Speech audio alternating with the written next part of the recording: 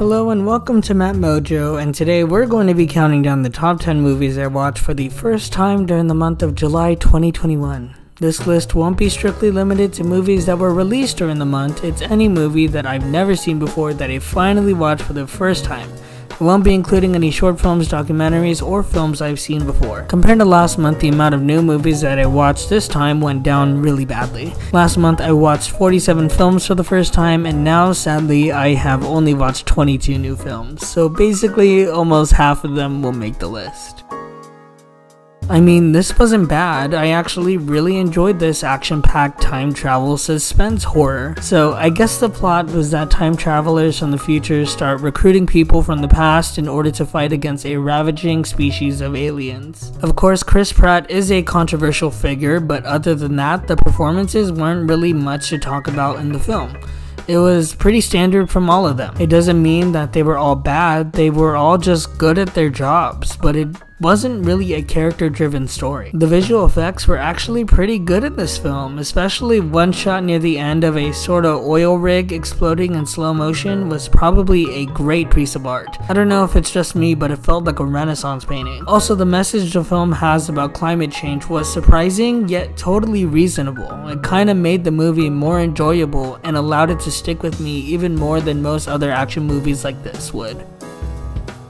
I haven't watched the other two yet, but I am hoping they are as good as this one. Set in 1994, as said in the title, a bunch of teenagers from Shadyside must fight off the evil curse left from a witch from 1666. This is the first part of a trilogy that released each film within a week of each other, which is a new and an interesting release model. This is your typical slasher flick that is very reminiscent of your classics such as Friday the 13th and Texas Chainsaw Massacre, among others. It is actually surprisingly good for a slasher film of its kind. I feel like it's meant to be fun and stupid, and that's exactly how I felt about it after watching, which is exactly what I needed. The film is also inventive at times, especially involving a bread cutter, I think it is. That one scene will probably live with me forever, and that proves that this movie was memorable. Before, I was only familiar with the musical adaptation of this film, but now I'm very glad I watched the original. Seymour, a Skid Row florist, grows a strange and unusual man-eating plant. Even without the music, this movie proved that the story alone is entertaining and intriguing to watch. It's hilarious and full of campiness, which makes it enjoyable. Even though it is a horror film technically, it has many comedic beats and elements to it to make it stand out. I especially love that the plant reveals the faces of the people that have been eaten because it truly adds to the suspense and the crime aspects to the film. Listen, I am a huge fan of the Marvel Cinematic Universe. WandaVision is my actual most favorite show of all time, I swear, but this movie was not at that level. A prequel, Black Widow, goes off on a side mission that reunites her family to defeat the evil legion that corrupts other Black Widows. Starting off with the bad, this movie has the Wonder Woman 1984 and Shazam problem of being such a side mission that doesn't add much to the MCU as a whole, which makes it not as necessary to watch. Also, the last third of the movie completely lost my attention. At first, there was a lot of talking that made me tune out a bit, and then the final battle scene seemed to be such a CGI nightmare. But with the good stuff, the first 2/3 of the movie were actually really good. It was your typical Marvel action movie, which is not bad at all. The comedy was on point, and the white costumes for Natasha and Yelena look great. David Harbour and Florence Pugh's comedy in particular were standout. Scarlett Johansson, of course, does a great job in the film. I mean, of course she does. She's been playing the character for like 10 years now. I also think that the theme and message about child and women trafficking is very key to this film. It brings awareness to the issue and is an important discussion to have.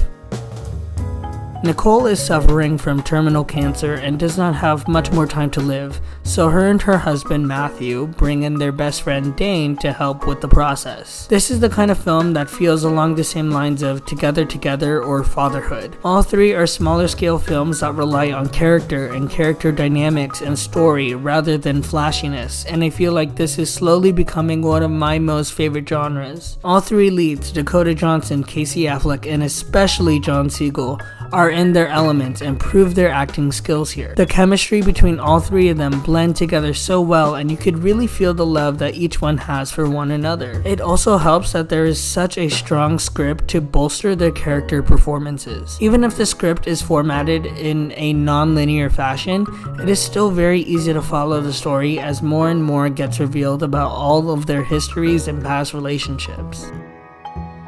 A doctor and her brother team up with a Jungle Cruise tour guide down the Amazon River in order to find an ancient tree that I think can generate youth or healing, I'm not too sure. This movie is actually surprisingly very fun. You already know I have a huge fear of every single animal, so it wasn't enjoyable to me whenever a creature was on screen, but other than that, I was just having a good time. The chemistry between Dwayne "The Rock" Johnson and Emily Blunt is perfect, and they were the correct duo for their roles. I never thought that they would work so well together, but they proved me wrong. Jack Whitehall also gives a hilarious performance that for some reason is not really getting promoted, but should be. He does a great job. They all do a great job, and I would definitely like to see a sequel to this film because there are so many adventures I would like to see this trio go on together. Maybe a Disney Plus series would be phenomenal. I would also like to see more Disney movies based off of attractions. I'm a big fan of the Disney parks, and so movies based on properties like Space Mountain or Big Thunder Mountain Railroad would be very interesting to me. Speaking of a good time, this movie is the definition of good vibes only, I swear. Barb and Star are best friends from a small town who decide to shake things up and go to Vista del Mar to live their vacation of their dreams. On their trip, they find themselves stuck in a secret spy mission to stop the dangers of an evil scientist. From the plot alone, the movie sounds incredibly generic and so stupid, and that's because it is. But that is also what makes it so enjoyable. Honestly, the first 15 minutes of the movie, I felt like I was going to hate it. I thought Barb and Star were so annoying and I could not take it, but I kept watching and wow, did they grow on me. Their happiness is what I aspire to be, and they just really lift up my mood. This is one of the most fun movies of the year, and I really mean it. Based on a Twitter thread, Zola follows two girls as they are trapped into the world of sex trafficking as they struggle to escape. I know that the plot seems really dark the way I described it, but it is genuinely one of the funniest movies I have ever seen. The editing style is incredibly unique and something I have never seen before, and that's what makes it really stand out. Also, with a fantastic leading performance from Taylor Page, she really stands out and makes her name known. I could see a lot more from her in the future, I hope so. Especially given the fact that this movie is so rooted in social media and modern technology, it's refreshing to see it portrayed in a not overly annoying way. Technology advances the plot, and I know that it's because it's based on a true story, it just doesn't feel annoying. Also, one of the best parts of the movie is when the perspective shift happens, and I don't want to give too much away to those who haven't watched it, but that scene is so unexpected yet so welcome.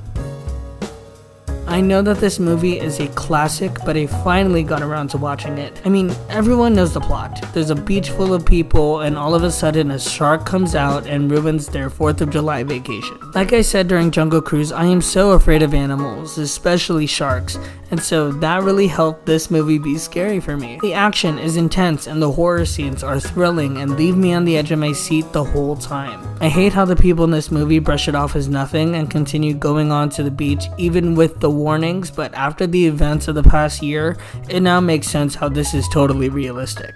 People are dumb. But Jaws is such a fun summer movie and really excels at its horror aspects, especially considering the time it came out.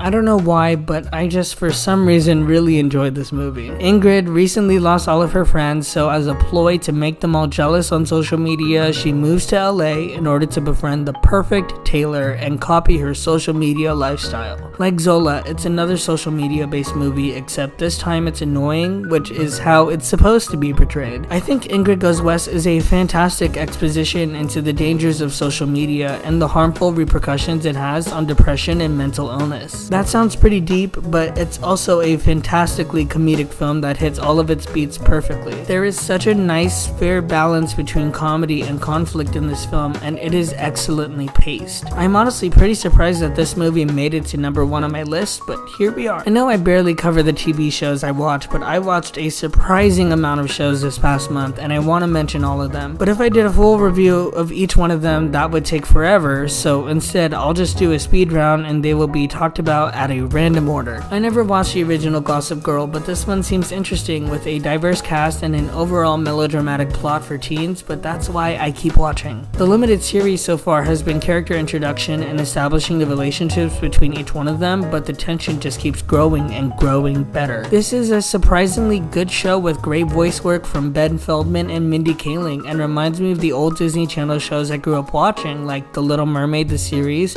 Emperor's New School, or Buzz Lightyear of Star Command. A great comedy that explores the dynamic relationship of two comedians from different generations as they attempt to meet in the middle and learn the art of compromise and cooperation. To be honest, this is my least favorite Disney Plus Marvel show, but that's just because I didn't really understand what was going on the whole time, but I still enjoyed it. I think I already mentioned this show last month, but more episodes keep coming out and I wake up the members of my nation every week just to watch this. Although Aaron Tveit's makeup is overly done, which I also think is the point of it, this is actually a really funny musical comedy series that is borderline annoying, but what do you expect from the musical theater? This show was robbed of a Best Comedy Series Emmy nomination, and I hate that it is genuinely slept on by everyone because this has become one of my classics. Surprisingly, this is on the same level as other fantastic crime TV shows like Criminal Minds or Hawaii Five-0, except add Josh Peck's style of humor and it becomes not as grim, but a very good time. I watched a bunch of completely random episodes of her show, but it is so addicting to see her contacting the spirits, even if it's real or not. I think the first 2 episodes were great. The third was questionable, but the 4th one was rough. Either way, I'm still having fun and enjoying the show and all, and I would love if Ryan Murphy hired me. I don't care what it would be for. American Horror Story Season 13, Glee 2, it doesn't matter to me, I just want to work with you. Continuing on with the greatness of the first season, the second season so far has matched its level in comedy and maturity, and I am hopeful for its Emmy chances. I love Disneyland attractions and theme parks in general, so this is the perfect show for me. To be honest, I still like the Imagineering story more, which is very similar in concept, but this one is still great and goes deep into the individual attractions. I completely forgot how intense this show was, but it is still super fun and crazy, and I really like the addition of Stormfront into the cast. Lastly, this show is so great for Asian representation in the superhero genre, and the plot really hooked me into its story, especially with the conflicting father-son dynamic. Anyway, those are the top 10 movies and 15 shows I watched for the first time in July 2021. Across the screen, you should be seeing a bunch of films fading in and out of those that didn't make the top 10 this month.